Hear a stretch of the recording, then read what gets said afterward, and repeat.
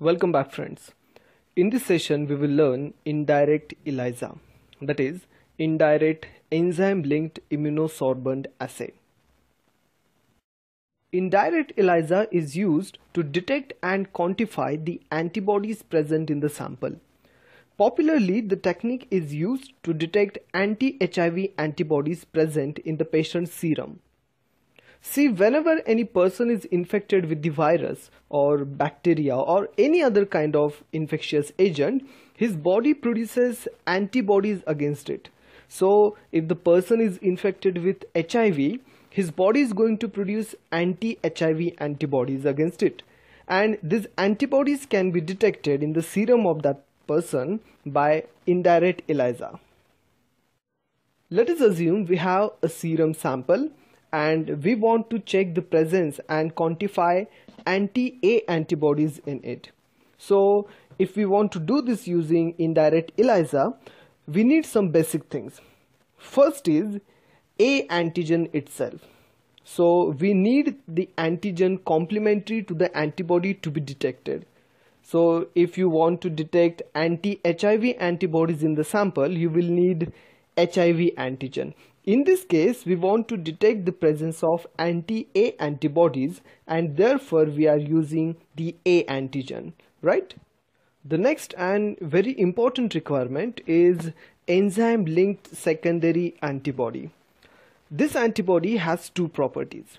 First, it is secondary antibody. Why this antibody is called as secondary? Because it binds to the antibodies, not the antigens. And in this case, in the case of indirect ELISA, it is going to bind the antibodies present in the sample like this. So any antibody that binds to the another antibody is called as secondary antibody.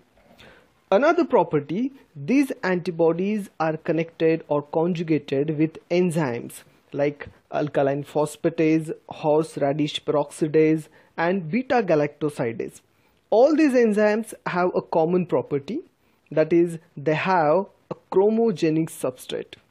Means whenever this enzyme act upon their substrate, a colored product is formed.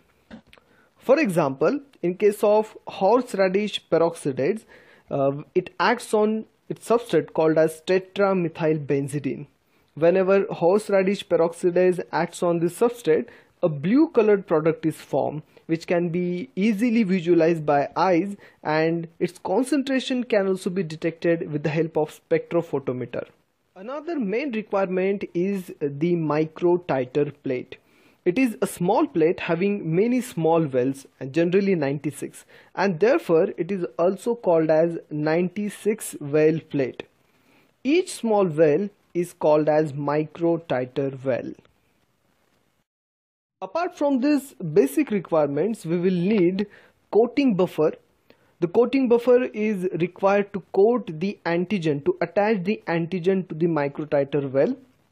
Next is washing buffer. Washing buffer is required to wash and to remove the unbound material from the well.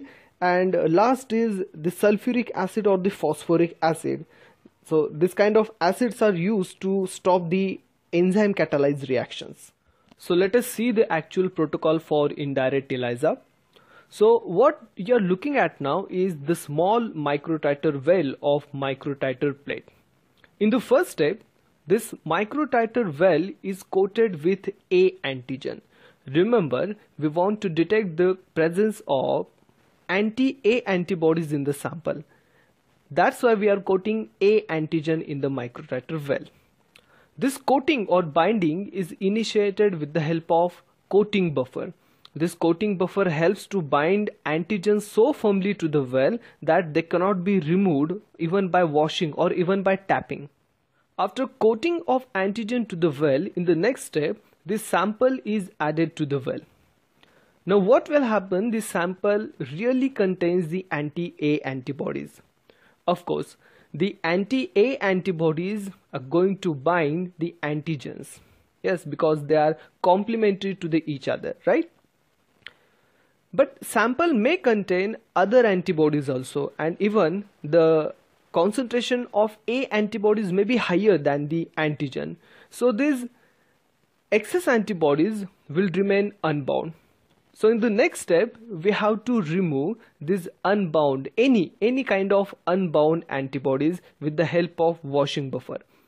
And this washing is done for at least 3 times. So situation will be like this. After washing, there will be a well coated with the antigens, and the antibodies from the sample, they are bound to the, that is anti-A antibodies, they are bound to the antigens. But what if the sample don't contains the antibodies, the specific anti-A antibodies? So let us assume this situation also. So let me draw here a microtiter well coated with the A antigens, and then we will add the sample but with no specific, no anti-A antibodies. So after washing, since there are no specific antibodies, the antigens will be free like this. After this, the main reagent of ELISA test is added to the well, and it is the enzyme linked secondary antibody. Okay, so as we have discussed earlier, this enzyme linked secondary antibody is specific to the antibodies only. They binds to the antibodies, not the antigen. So if there are antibodies present in the sample, these secondary enzyme linked antibodies will bind to them like this. But if sample don't contain the antibodies, like in this case, there are no space to bind the secondary enzyme linked antibodies. They will remain unbound like this.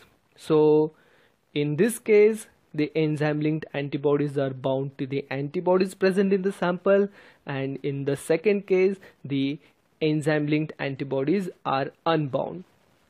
In the next step, the wells are again washed with the help of washing buffer. So tell me what will happen this time. Yes, so in the first case, the antibodies are bound, so they will not be removed by washing. And in the second case, the enzyme linked antibodies are unbound, so that's why they will be removed from the well like this. Correct.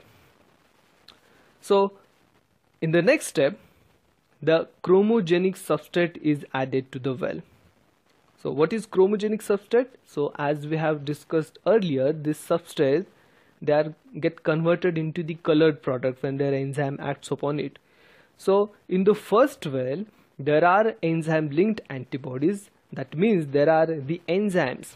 So when substrate is added, these enzymes will convert the substrate into the colored product like this. So color will appear in this well. Correct? So in the second case, there are no enzyme linked antibodies, means there are no enzyme molecule in this well. So substrate will remain substrate because there are no enzymes. So no color change. So if color change occur, it indicates there are enzymes, means there are enzyme linked antibody, and presence of enzyme linked antibody indicates the presence of antibody in the sample. So the interpretation is very simple. If color appears in the well, it means there are antibodies present in the sample. So in this case, there are anti-A antibodies present in the sample. And if color don't appear, means there are no anti-A antibodies in the sample. So in this way, the indirect ELISA is interpreted. The intensity of color also tells about the concentration of the antibody. So after adding the substrate, for example, in case of horseradish peroxidase, when its substrate TMB is added, the blue color is formed. And this reaction is then stopped by addition of acid. So either phosphoric acid or sulfuric acid.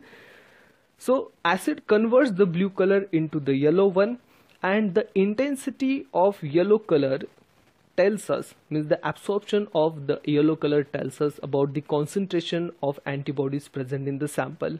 So indirect ELISA is used in the both way. It can use to just detect the presence of antibodies or to quantify them.